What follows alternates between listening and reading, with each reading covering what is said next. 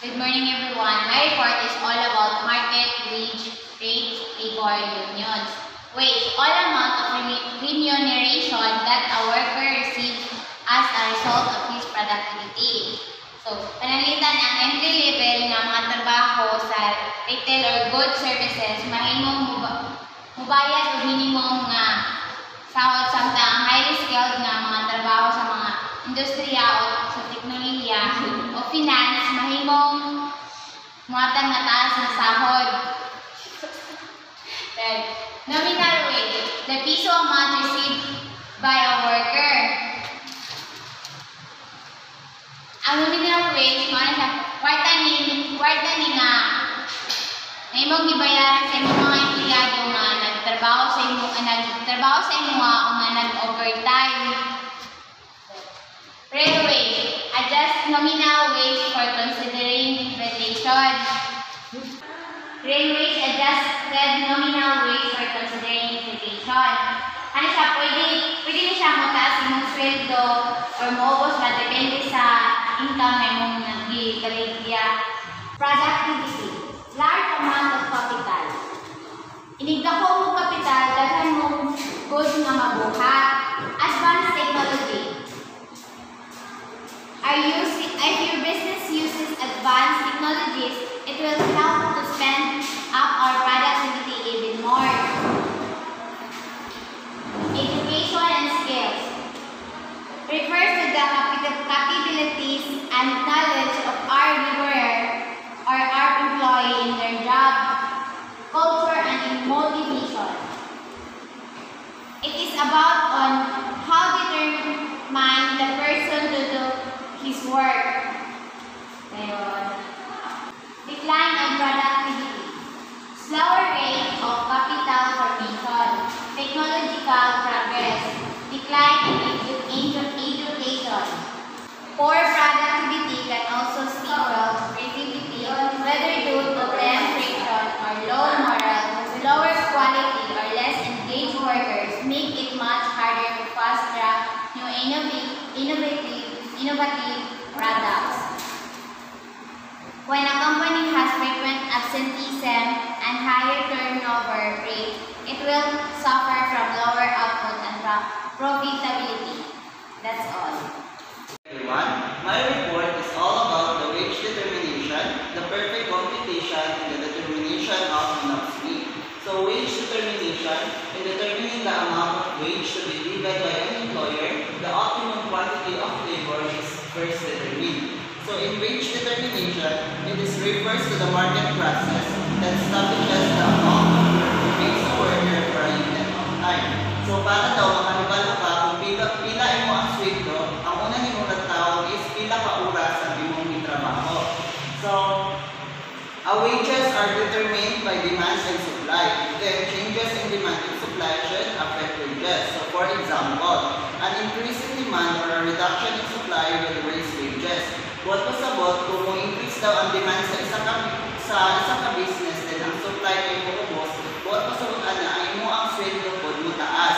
And then, sa vice versa, an increase in supply or a reduction in demand will lower the wages. So, pabalitaran mo kung ang demand nyo daw sa mga tao or sa consumers kay mo ubos, and then ang supply mo kay daghan na kayo, imong sweldo mo ubos.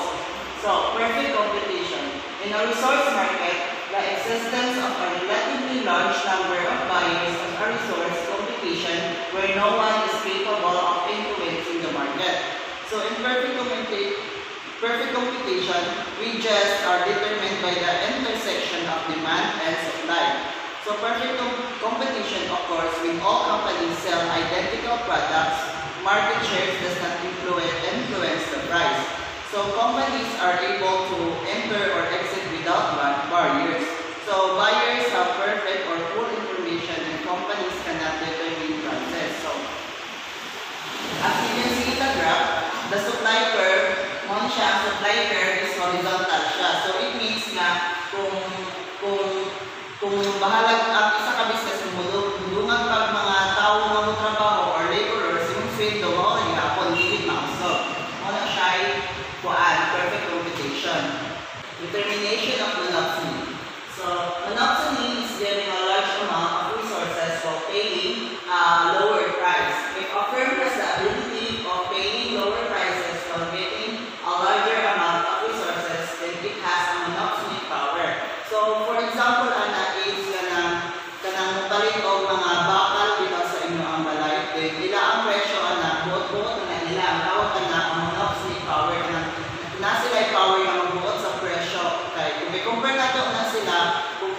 sa prices dito sa mismong junk shop, mas mahal na dyan dito sa junk shop, then mas barato ang baligya po at nanuwi na sa inyong balay.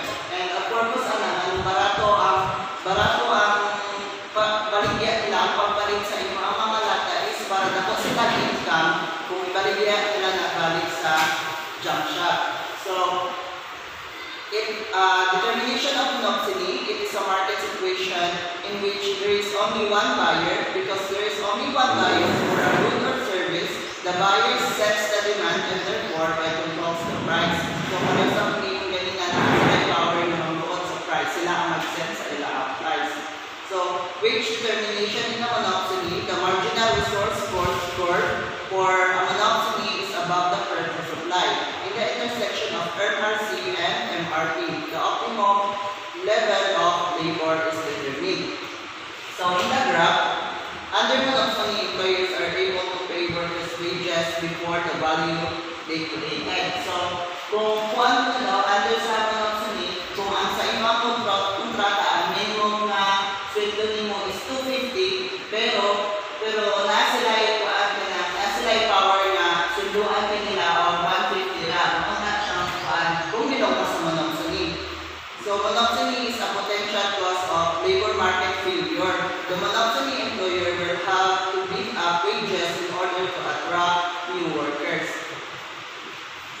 Good day everyone, I am the third and the last reporter of chapter 12 and the topic is about bilateral monopoly.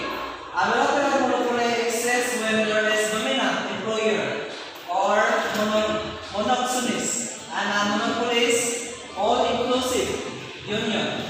The employer will offer a lower wage where the union will demand of a higher one. This conflict between the two parties may only be solved by an outside party. This disparity is the reason behind violence and strikes, which is very evident in our society.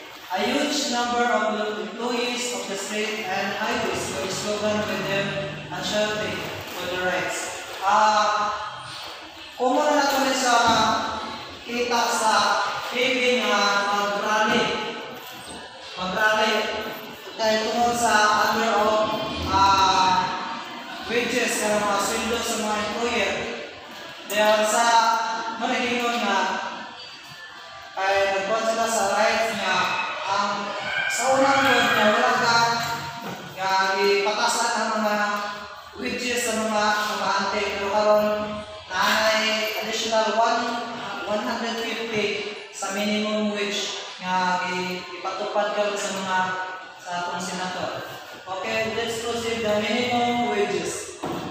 To avoid hardship and poverty, for low-skilled workers, and minimum wages is established. Just like any other minimum prices contributes to the surplus of the labor resources, which is unemployment.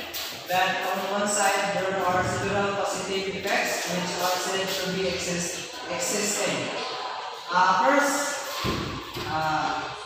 indirectly forcing an employee to work more efficiently, and the second is encouraging automation and providing a worker with boosting, and the third is requiring the employee to improve worker skill and health. And always differential the talent, skill, and education of different individual value.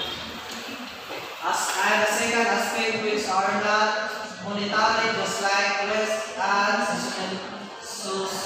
seasonality. Muna naka-encourage sa pagkita na ito talent, skills, and education. Muna makita na ito na naka-encourage o maayos sa mga na ay papel. Of course, nga kung makahuman ka, hindi maulang mo sila na kung sweldo ni mo lower. Kay, for example, naka-insito. Ma-apply ka trabaho, plus points na niyo mga naka-insito sa PISDA. Then, of course, additional lang ang inyong mga sweldo. For example, labor ka sa una. Mawadaw ka o 350 and hantod nga naka-insito, insitri ka, magdagan na siya o 500 imong adlaw. Ato mo na nakatabang sa nakay qualification na naman nakay kapiligikan sa lista. Let's proceed the human capital sa individual's investment on education and health as well as their skill and knowledge as well as their talent like skill and knowledge. There is a clear statistical study which proved that an individual's level of education is directly related with the amount of income that he received. Okay. Human capitals. Human capitals, of course, ang capitals nato as a human, atong knowledge, skill, mga atong kahibalo, like, maayo ka sa trabaho, maayo ka sa pagmumulog sa bahin sa computer, wala niyo kunan para mag-gain ka o kwarta o mag-uwi ka. Kaya sa gari na ang talent, skill, o